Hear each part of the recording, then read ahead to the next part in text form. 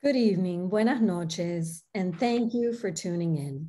On behalf of all of us at the locally based, independently owned bookstore, Books and Books in Miami, Florida, and in partnership with Miami Book Fair and our indie bookstore partners, Book Passage in San Francisco, California, Boulder Bookstore in Boulder, Colorado, Gibson's in Concord, New Hampshire, the King's English in Salt Lake City, Utah, Northshire Bookstore in Manchester, Vermont, R.J. Julia in Madison, Connecticut, and their sister stores in Wesleyan and East Hampton, Left Bank Books in St. Louis, Square Books in Oxford, Mississippi, University Bookstore in Seattle, Washington, and Village Books in Bellingham, Washington. It's my pleasure to welcome you to a virtual evening with Azar Nafisi to discuss Read Dangerously, the subversive power of literature in troubled times,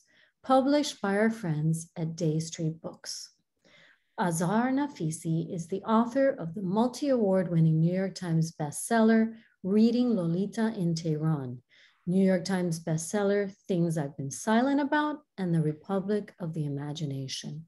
She has taught literature at universities in Iran and the United States, was a Centennial Fellow at Georgetown University's Walsh School of Foreign Service, and was the director of the Dialogue Project and Cultural Conversations at Johns Hopkins University School of Advanced International Studies. Nafisi has lectured extensively on the political implications of literature and culture, as well as the human rights of Iranian women and girls, and the important role they play in the process of change for pluralism and an open society in Iran. She has been consulted on issues related to Iran and human rights, both by the policymakers and various human rights organizations in the US and elsewhere. To moderate this evening's conversation, we're joined by Jacki Lyden, an American journalist and author of the memoir, Daughter of the Queen of Sheba. In 1979, Lyden joined National Public Radio as a freelance reporter in the Chicago Bureau. By 1989, she was stationed in London, covering the troubles in Northern Ireland. She covered the Gulf War from the Middle East. Throughout the 1990s and 2000s, she continued to serve as a foreign correspondent on NPR. Lyden, then living in Brooklyn, was NPR's first correspondent on the air from New York during the September 11 attacks and reported from Ground Zero. In late 2001, she served as a foreign correspondent in Afghanistan. As a regular substitute host for Weekend, All Things Considered, and other shows like Weekend Edition, she has interviewed numerous poets, authors, and filmmakers. Just a quick reminder that throughout this evening's broadcast, you can post questions in the Q&A feature at the bottom of the screen, and please order your copy of Read Dangerously from your favorite neighborhood bookstore, and thank you for supporting all of us. And now, without further ado, I'd like to welcome our guest to the virtual stage. Welcome. Thank you. Thank you, Christina. Azarjun, it's so good to be together. This is it's wonderful. To have a conversation. Wonderful. We're both in Washington. I want to wish you a happy Persian New Year. Happy Nowruz. Yes, I'm not, actually I'm at my nephew's house right now. The whole family is gathered to celebrate the Iranian New Year. And I'd love it that I will be celebrating and sharing it with you guys. I think that's a great idea. And I'm meanwhile in my hometown in Wisconsin. So we are both together and apart. You know, I wanted to give our audience something, if you'll indulge me a little bit. I don't think I would normally do this with even an author who was a friend, but you and I go back to some very special moments. And it was my very first trip to Iran in 1995. I believe Geraldine Brooks, the author, and another friend had given me your name. She might have included you in a story she did, but then I thought, I'm going to go and knock on that woman's door. I was all alone in Tehran. And I wanted to play for our viewers tonight a little bit about our first meeting. Would that be okay? Yeah. Yeah. I hope that everyone can hear it. So this is me recording Azar at home in her apartment, where you taught the students who would become the protagonists of reading Lolita in Tehran. Many of them were your university students, right? Yes. All right, here we are saying hello. The strictest Islamic dress. Bye, sweetheart. Bye. He's going to his English class. Can you hear that? Azar Nafisi is getting ready to go to work. Since teaching at a university is technically a government job, she has to comply with the strictest Islamic dress code. It's a reverse procedure. She's going out, so she takes her makeup off. Over here, if I give a lecture about revolution, I wouldn't be in trouble. But if I wear lipstick, I'll be in trouble. So as a woman, I have to rethink and redefine myself with the values which are right now in power.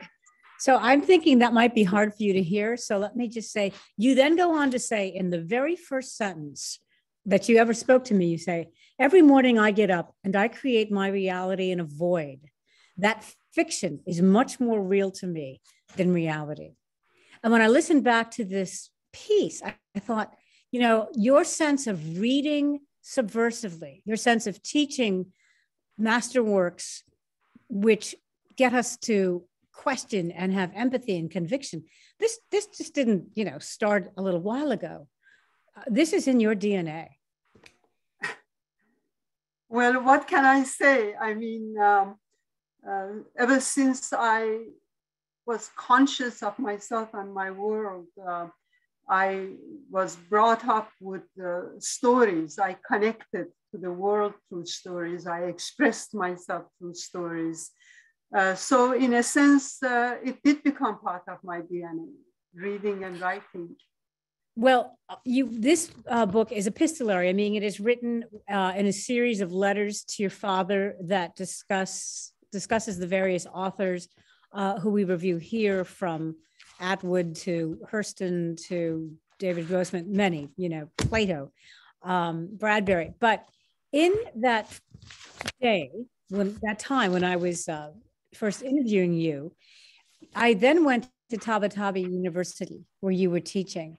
And you say this remarkable thing, which is in this NPR piece from 1995. You're teaching Alice in Wonderland. And you say, when Alice comes back to the world, to the word reality, she can't look at reality. She cannot look at the grass. She cannot look at the white rabbit in the same way that she has before. So there would be a power in you, which you get from fiction, which you get from that other. And with that power, once you look at your reality, you discover that things do not have to be the same way that they are now. Now I was hearing that in Tehran. Yeah, well, Alice is my favorite reader.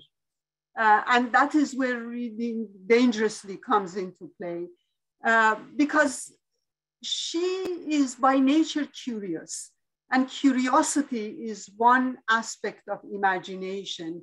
Vladimir Nabokov used to say that curiosity is insubordination in its purest form. So because by getting curious, you want to go out of yourself. You want to visit people you had never visited before. You want to go to strange lands you had not been to before. And you might change forever when you come out of those strange lands and meeting the strangers that you meet. And Alice runs after that white rabbit without asking, where is this white rabbit taking me? Is it safe? Would I survive if I jump down that hole after him? She just jumps down the hole. And lo and behold, what she finds out is the Wonderland. And that was how I felt every night when my father told me stories since I was about 3.5 years old. I mentioned in Read Dangerously that he was very democratic in the way he told his stories. One night we would visit our epic poet Ferdowsi and get acquainted with Persian mythology and Persian ancient history. The next night we would fly to France with Little Prince. The next night to England with Alice. The next night to United States with Charlotte's Web. to Denmark with Little Match Girl. So I learned, as small as I was then, I learned that I can stay in my small room in Tehran and the whole world will come to me. And before I came to those worlds, before I came to US or to England or to France, I had already been to the imaginary aspects of them. I had already traveled to the imaginary America before I came to America. This really speaks to me because I'm sitting mere blocks from my elementary school in Delafield, Wisconsin. And I had a different experience. At least we can say that Tehran is a world capital. I'm from a town that when I was growing up was 500 people. In this piece that we do with you, what we do in 1995, one of your students says, the imagination is the most radical idea in any culture, because you've taught that person to think like that. And I used to think that too, that stories, which you call your talismans, your houses, the places you can take with you in your mind, they're really the magic carpet. And I believed in that sense of the magic carpet too. But I didn't have a Baba. Can you tell us a little, like him anyway? I would love for our audience to know, perhaps I haven't read this yet, your father passed away in 2004. Tell us a little bit more about him. Both your parents are remarkable and had illustrious careers of their own, but your father, a former mayor of Tehran, was targeted by the opposition, well, targeted by the government, and served 4 years in prison and refused to sign papers that would have let him get out of jail. Yes, my father was a good mayor, but he wasn't a good politician. He didn't know how to compromise with people who wanted him to do things that he deemed to be wrong. And so he was up against two very powerful men in Iran. One was the prime minister at the time and the other minister of interior. So as you mentioned, Jackie John, they framed him and put him in what they called a temporary jail for 4 years without a trial. And they told him that if he says that he regrets what he did, if he apologizes, he can go free and even have a great job. But he refused to do that. He said that he wants to be exonerated and he wants to have a trial and defend himself. And finally, they couldn't do anything about him, so they had to have a trial, and he defended himself. And he began his defense with a poem from our epic poet Ferdowsi. And throughout his defense, he dispersed quotations from various poets and writers the world over. And he was exonerated of all charges. At first, he was exonerated of all charges except the one called insubordination. And I loved it. I thought I was so proud of him that he was not exonerated of insubordination. But later on, they exonerated him of that as well. So that is the one story. And these stories, this is an epistolary book. He actually wrote you letters. You two started writing letters. You started writing him letters when he went away to get an advanced degree at American University in Washington. Yes, the first letter he addressed to me, I was 4 years old, and I still have the notebook. He wrote in the diary, talking to me about where we were now and how I was his hope for the future, and talking to me as an equal, as if I could understand everything that he was saying. And he hoped that one day I will read this letter. And as you mentioned, when he went to United States studying at the American University, I was 6 years old. And I had just learned how to read and write. And we wrote letters then. And we just kept on going. Until the day he died, we had conversations, a lot of them through writing letters. When I came to America in 1997, we faxed. And in the fax from our private lives to Martin Luther King and Gandhi or Victor Hugo and Eluard, we discussed all of these things. So writing letters to him for me was a very intimate act. Why did you decide that you would continue the conversation, if you will? You begin this book in 2016 with letters to him. It is the beginning of the Trump presidency. You are, I don't think horrified is too strong a word to say. You say that in Iran, like all totalitarian states, the regime pays too much attention to poets and writers, harassing and jailing them. And in America, too little attention is paid. And you write to your father about this idea.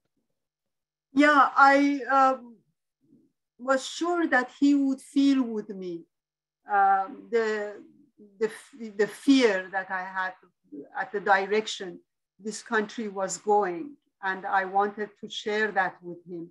At the end of reading Lolita, I bring the quotations from Saul Bellow, who says that in countries like Soviet Union, violence is naked.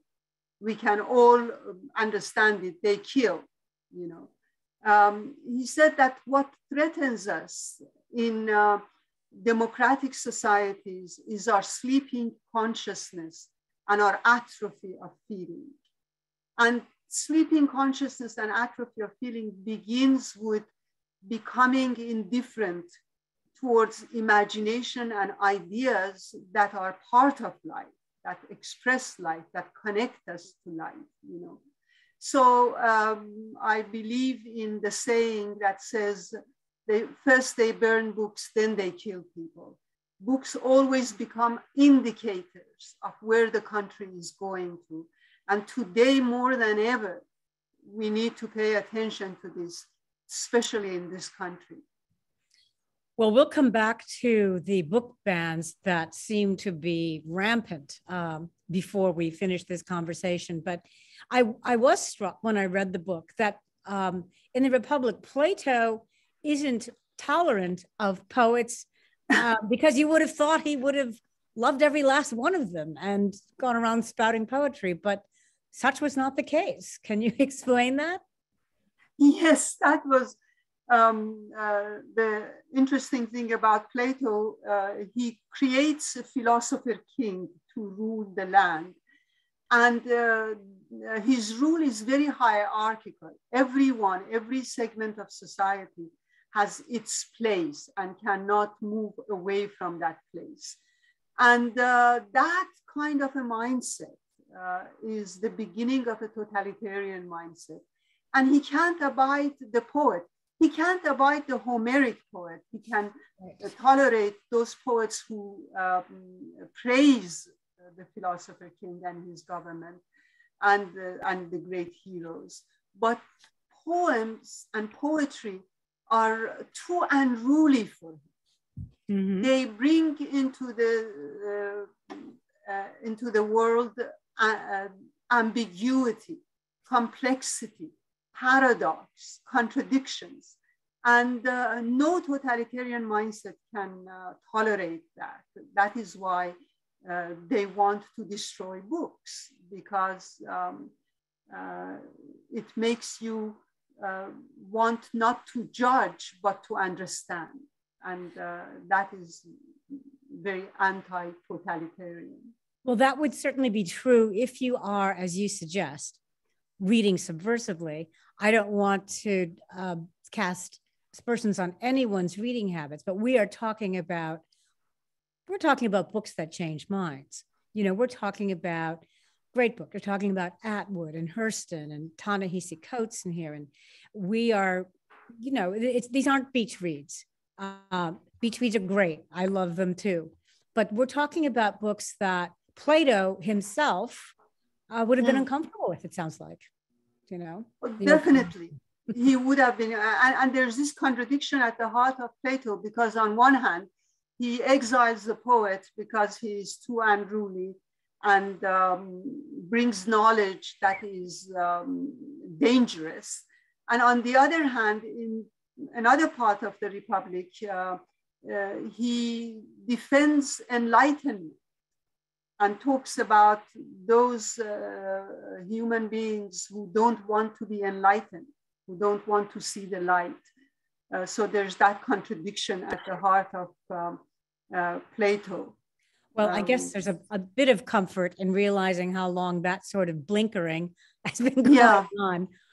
But in that case, it was just, blinkering. And you do write in here about how reactionary cultures cannot feel shame. And you say a totalitarian mindset is the enemy of complication.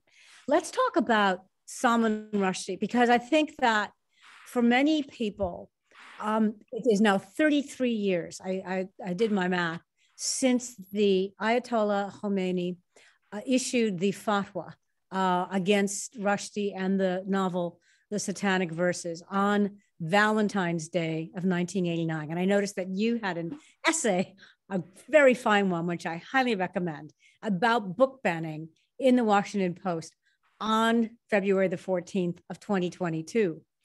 And I thought that, but as I was reading through Read Dangerously, which I always want to call Reading Dangerously. Yeah, I know what you mean. I do too. My only quarrel with it. Reading Dangerously. Reading Dangerously. Even though I intellectually knew what a hideous and violent reaction had been provoked globally. I was based in England and got there not that long after the fatwa came down. The furor, or as the Brits would say, the furore, the violence, the fact that governments had to weigh in and whether or not to protect him, whether or not he should be given the rights of free speech, whether speech should be protected. We're seeing all of that. I mean, it's remarkable. Can you just talk about why you spend time with Rushdie?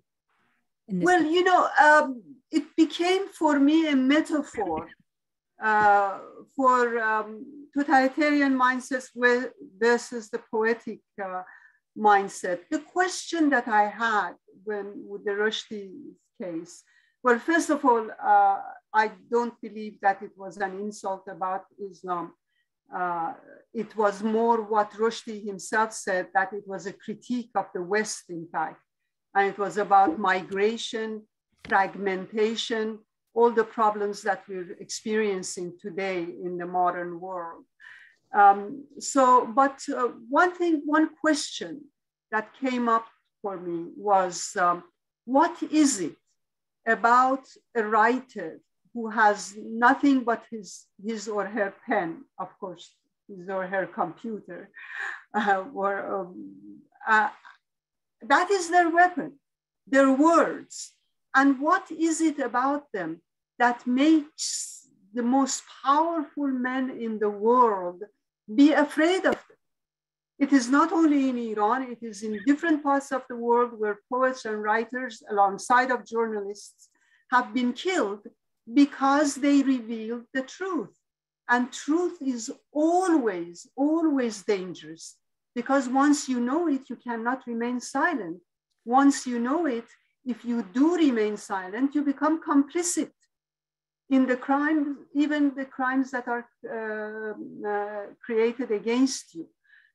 So that was why I brought that case, because I wanted to open to discussion the power of the writer, the power of words, and how much they matter, in fact. You quote him, and he writes, "What is free expression? Without the freedom to offend, it ceases to exist." And in the Satanic Verses, he writes, "A poet's work is to name the unnameable, to point at frauds, to take sides, start arguments, shape the world, and stop it from going to sleep. Stop it from going to sleep. One side creates the noble lie to preserve order and power. The other side attempts to replace the lie with the disturbing and subversive truth." Exactly what you were just saying. And I thought, this was written decades ago, but that sentence speaks to me so much now when we are facing the intolerance. Yeah. Intolerance, Jackie John, I don't know, you know so much about Iran as you know about every other part of the world. That is I'm always amazed by the way you become part of the cultures you go to. And that is why people open up to you and talk to you. And I was wondering if I could use an anecdote about censorship and banning. Yes. And most probably you know this. I'm not sure if you do or not. In Iran, the head censor for the theater was blind.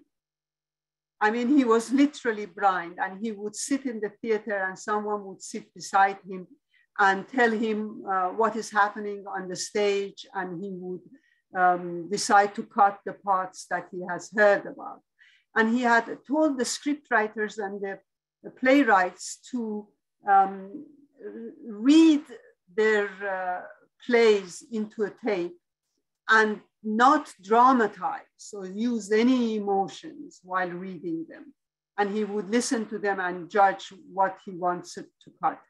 Now that blind censor for me became a metaphor for all forms of censorship and cancellation, because it is not because they see you and they don't like what they see, it's because they don't even see you. They have already defined you. They don't need to know you in order to reach a definition. They want to impose their own definition on you. And that is why books become so subversive. Fiction, great fiction, is democratic through its structure. I mean, a great writer gives voice to every single character in the book, goes under their skin. Even the villains and the people that the writer doesn't like get a voice. Right. So it is the most democratic form of expression. And no totalitarian mindset, whether living in the Islamic Republic of Iran or in the United States of America, can tolerate this thirst for democracy. Well, it makes me wonder why certain books are constantly first on the list when it comes to books being banned. I mean, I think we're all a little surprised by Mouse being banned by Lynn County, I think is the name of the county in Tennessee, the school board. And people are trying to find all kinds of creative ways to get around that. But Toni Morrison and Margaret Atwood seem to always be at the top of the list. The Bluest Eye, Beloved, and then we go over to The Handmaid's Tale. You could probably give me other examples. There are hundreds of books, so we, you know, I don't want to leave anyone out, but we have to. But why do some of these, and of course it used to be that Huck Finn and Tom Sawyer would be banned. Why are some of these classics the first books to be teed up for literary? Why are, I didn't get the last. Why are some of these books the first to come forward for silencing, censorship and banning? You know, Mark Twain talks about, instructs the writers to not say the lady scream, the old lady scream, to bring the old lady on stage and let her scream. That is what these writers do. They show you reality in its naked form. They show you reality the way you don't see it and are afraid to see it. And thereby they make you disturbed. And our culture has become so complacent. The desire for comfort has overwhelmed every other urge. You notice, Jacki, how many times we all say, oh, this makes me uncomfortable. I don't want to hear this because it disturbs me. Well, as James Baldwin used to say, artists are here to disturb the piece. Knowledge is disturbing.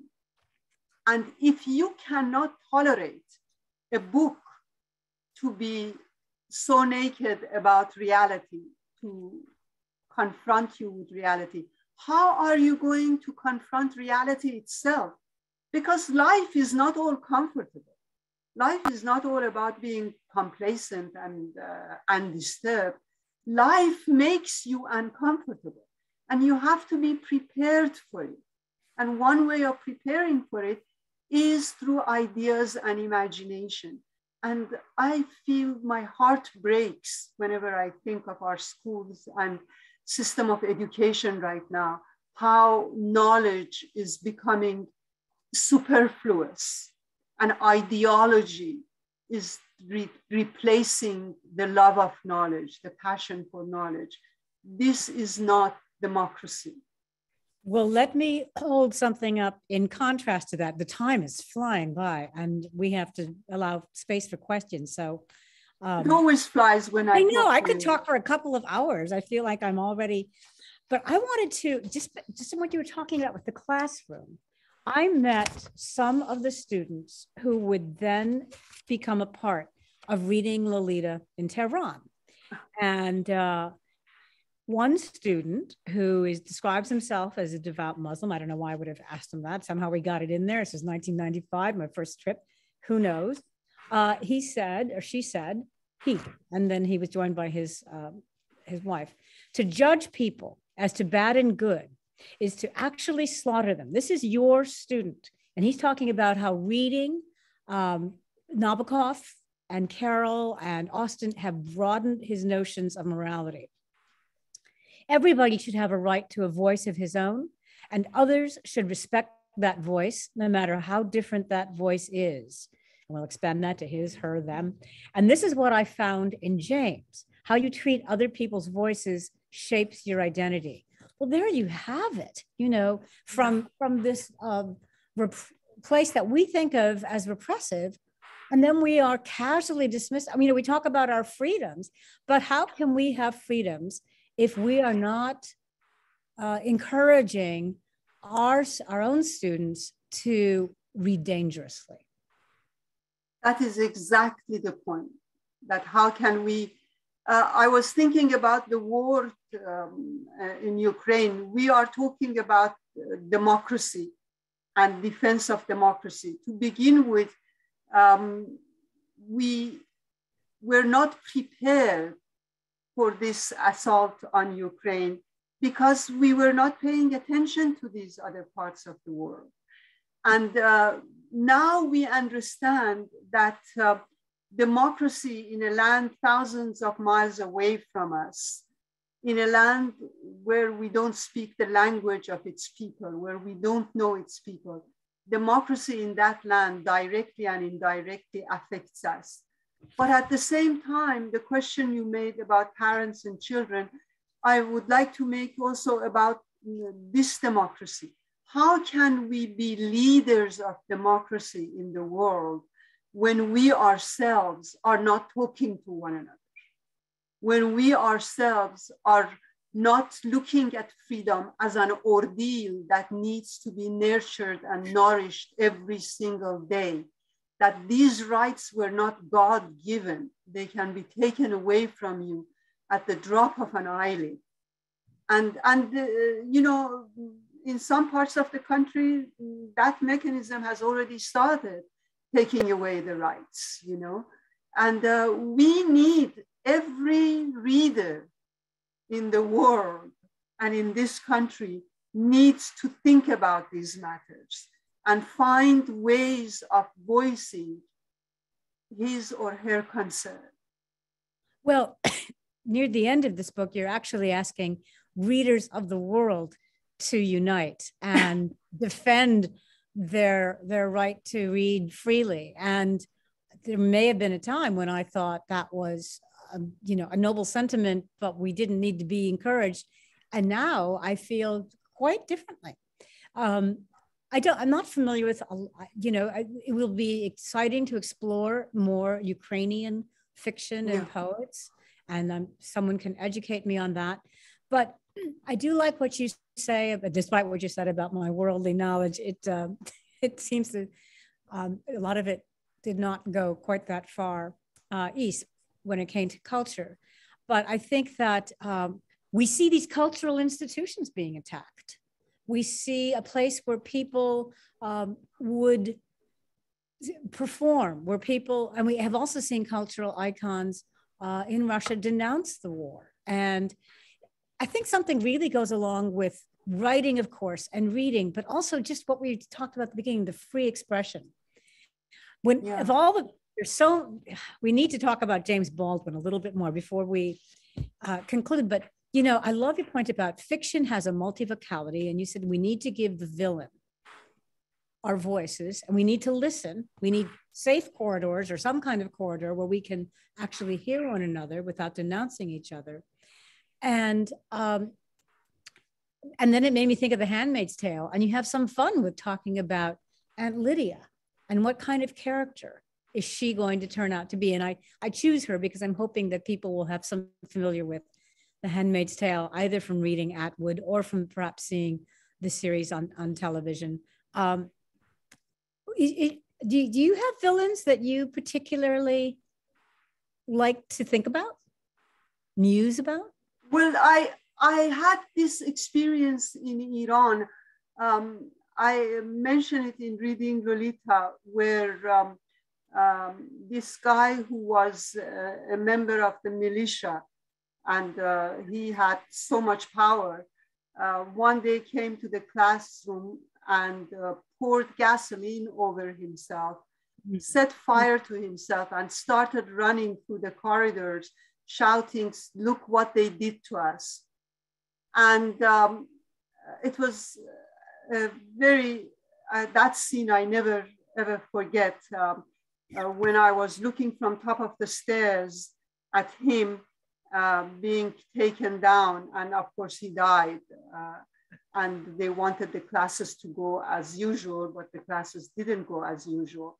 But there are two things about that. I realized something about my quote unquote enemy, because up to then, he was the member of militia. He had power over my life and death, never mind over my job. You know, and here he was pouring gasoline over himself. I was teaching Henry James. And so I felt that there were things about these people, individuals in the camp of the enemy that I don't know about, that I don't know the violence they're using is out of fear. And the fact that Iranian women and Iranian civil society responds not with violence, but with creative ways, finding creative ways of resisting the system, shows their strength. And after 43 years, they have not been able to change our views of ourselves. You're talking about the revolution of 1979, yeah. And we met 16 years after that. It goes by very fast. Yes.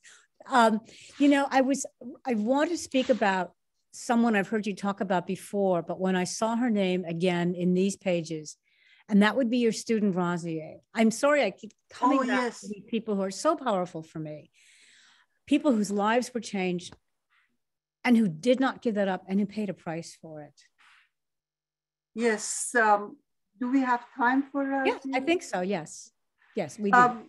Razieh was a student I had the first year I went back to Iran.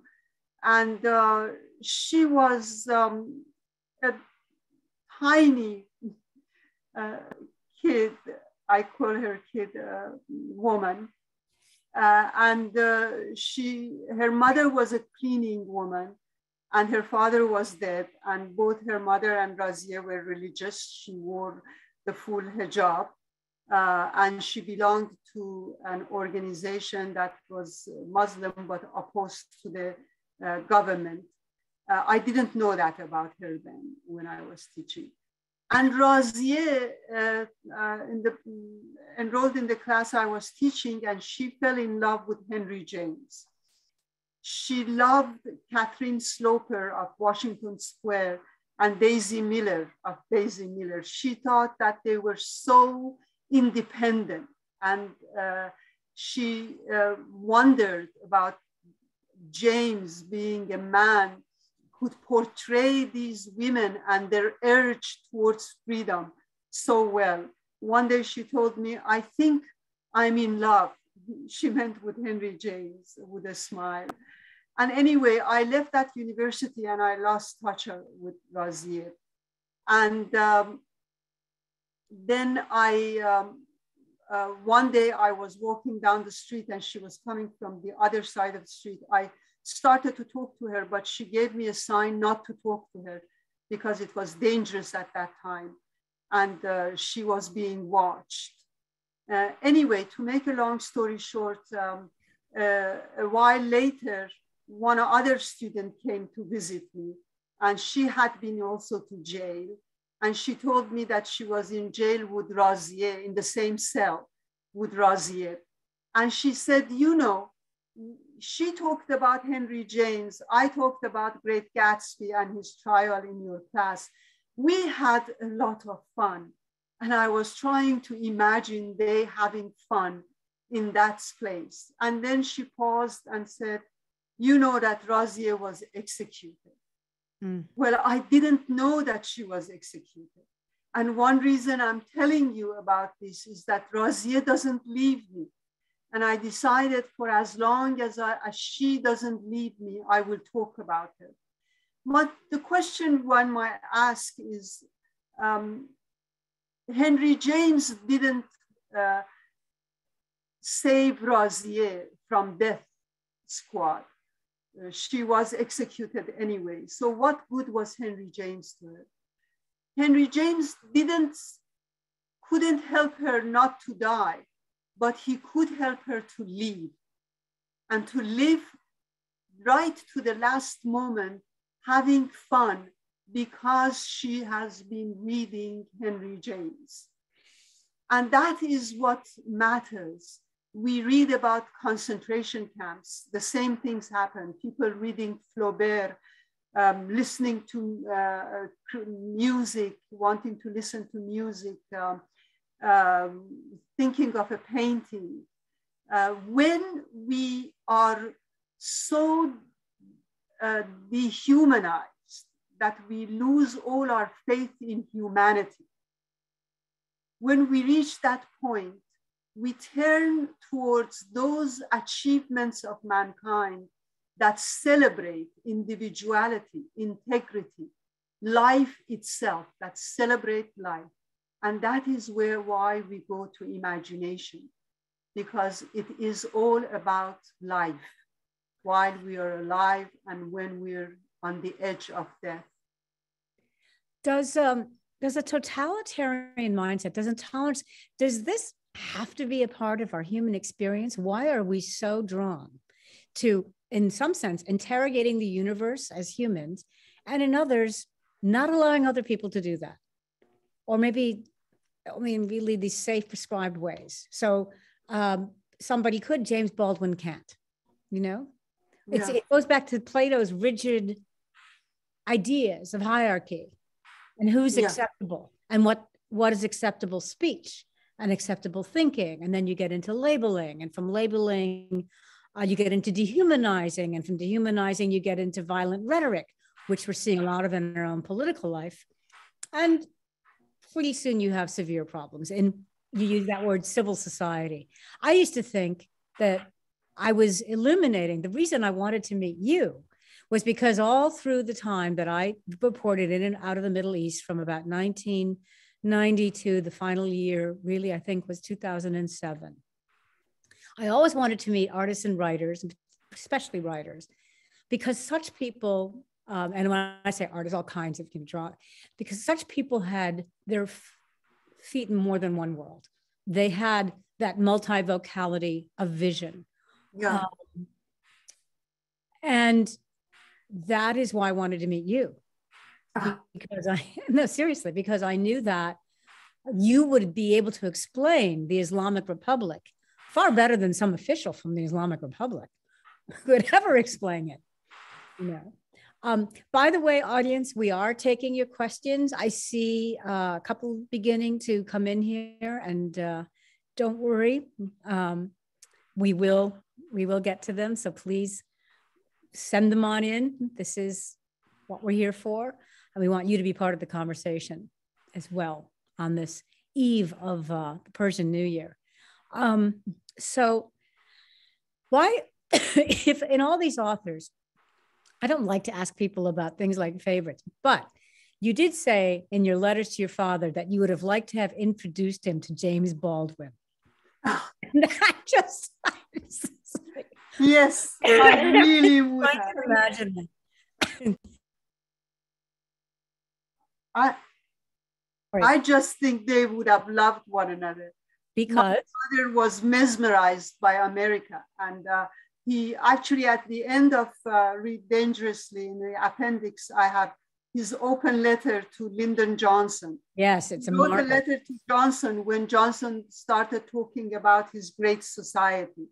And my father was mesmerized by this contradiction at the heart of American society. On one hand, it was one of the freest countries in the world, the free speech, and very prosperous. On the other hand, also poverty-stricken. Some of the worst slums in the world you can find in the United States, and racism. Racism really bothered him, and he kept coming back to it. And I think that with Baldwin, he would have agreed that America, its future, is intertwined with the future of racism, whether we'll be able to abolish it and entertain genuine democracy, or embrace it, or try to ignore it, which doesn't work either, you know. But on many other things, James Baldwin was worried that he will become like his enemy. That is what I worried both in the Islamic Republic and during the former president's presidency. I felt that I'm becoming like them. I become violent. I want them to die, you know, or with Trump, I would use almost the same language he used. And, you know, Ukraine again is teaching us a great lesson. Putin kills children and kills innocent civilians. What do Ukrainians do? They call on Russian mothers to come and collect their captured sons. They don't become Putin. They keep their independence, their individual integrity. And I always, in the book, I bring an example from Nancy Pelosi, where Trump used to call her Crazy Nancy and all sorts of names. And once she said, I pray for him. And I thought, okay, how is he going to respond to that? Because she refused that one time, she refused to go into his domain and use his language. She kept independent of that and used her own language and remained in her own domain. And that was a domain that he could not confront. That's a really interesting example. And you do have it in here. And it really goes well with a question that we got from Philip, who says, doesn't our growing fixation on politics today impact the most on our understanding of life? Yeah. Well, are they so different though? Should they be? I mean, does politics have to be so divorced from the, you know, notion of inclusion, for example? Yeah. And that's what Nancy Pelosi was really doing there. She was, and just today, the Washington Post has an editorial about violent rhetoric and it finding a place in the GOP and what that can do. You know, that whole notion of it can't happen here. I remember, I don't know if I ever thought like that when I was in Iran or other parts of the Middle East. I remember I came once after a long time abroad, I came back to Canada. And Canada was going through, Quebec was going through a secessionist movement. And people were talking so terribly about each other. And I thought, I'm in North America. A lot of this dehumanization can happen right here, you know? Anything, you know, Philip says, does it impact on our understanding of life? I think it does. Yeah. I think I'd have to answer that in the affirmative. Let's take another question. Sorry, suddenly there's a lot of them. This is more of a comment. Is this reminiscent? This is chillingly reminiscent on the rise of Nazism, We are living in perilous times in many ways, but especially in the whole writing, reading, free expression realm. And that kind of speaks to what we've been chatting about. Yes, yes. I'm glad that you reminded us. And here is another one from Anthony. This is a call for our better angels to break down the barriers consisting of ignorance and prejudice and pave the highway full of life, love, and compassion, leading to a place where all people are respected as the unique human being that they are. I like that. Hallelujah. Anthony? You reminded me of a quotation from James Baldwin when he said, ignorance allied to power is the most pernicious enemy of justice. When I was a girl, my mother, we lived on a small country road where in fact we still have our family home. And she used to say to me, you know, that road goes away from here, not just to here. That road goes out there and all your stories are out there. And I had this little newspaper called the Family News that I would hand out, you know, here in town to people on my road. And I thought, what we need to do with children is get them to have the courage to think for themselves, to not, I think, they need to learn to ask questions. That just has to be a part of democracy, I believe. And however, I think children are resilient, because I'm not sure it was when I was in elementary school and I grew up to be me, perhaps even without that. Here's another question. Oh, and this is a nice one. Who are the contemporary authors that provide you with hope today? You have a lovely epigram in here from Edwige Danticat, for example. Hope. I had Danticat, yes, and I talk about Ta-Nehisi quotes. He brings hope.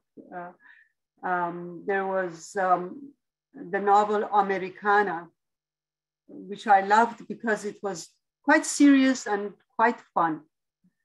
And there are a lot of, but you know, good authors are just good authors, contemporary or not, they are great authors, and I'm very promiscuous when it comes to authors. I want them all. All right. Someone here wants to have you talk about an essay you wrote a long time ago. My students enjoyed I Believe in Empathy, your essay. They live in ephemeral digital spaces, yet they impress me with their creative work. Do you have any advice for students based on this essay that you wrote long ago? What would the question be on empathy? Your essay, I Believe in Empathy. What would your advice to these students who, you know, how do you hang on to empathy when it seems like the world is trying to take it away from you? The more the world takes away from us the power of empathy, the more we should empathize. I remember a quote from Henry James during World War I, when he was very much against that war.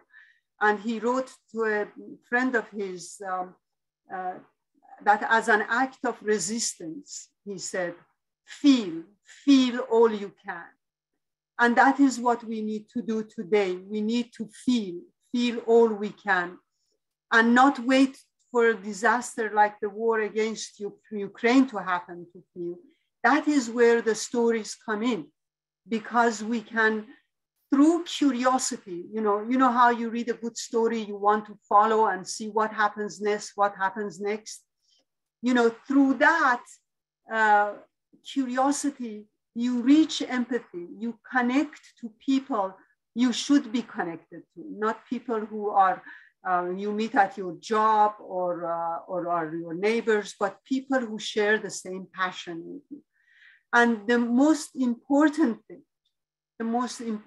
thing through this in the stories is the fact that it gives you the power of empathy. Reading for me has been the best way to empathize. I couldn't agree more. And as you were talking, I was thinking, you know, you follow the story to see where it goes. And I want to get a t-shirt that says, "We are all Alice. We are all Alice." There's some really good comments here, so let me get to them. From Rachel Sexton: "Our nation's size and natural boundaries, can you hear me? Our nation's size and boundaries have insulated us from some of the existential threats that Europe, Asians, and African nations have historically faced. How do those of us who teach students in a country like ours understand the precious value of literature to freedom?" That is a very good question. Yes, that is wonderful. And you're right. We have become isolated from the experiences of other parts of the world, and in this case, Europe, which is why we, more than ever and more than others, need to read about other people. My father was always worried that the world knows so much about America and America knows so little about the world, you know, and we need to also keep all the institutions that encourage this connection to the world. Once upon a time, when I first returned to America, I was in love with the idea of the three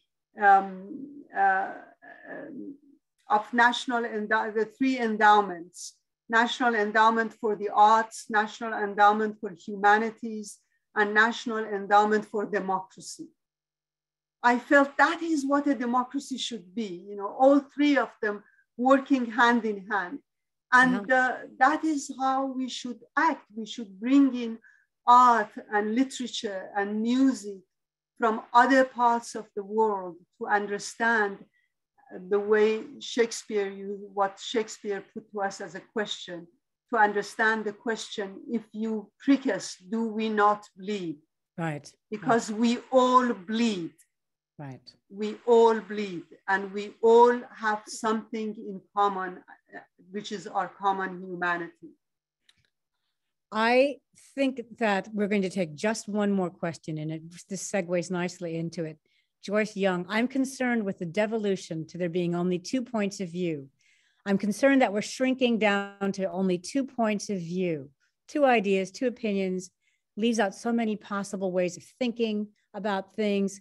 Who could I suggest, I think, again, to students or friends, who might be some writers to read that we can use to open up our thinking and our conversations so that can go beyond only 2 ideas?"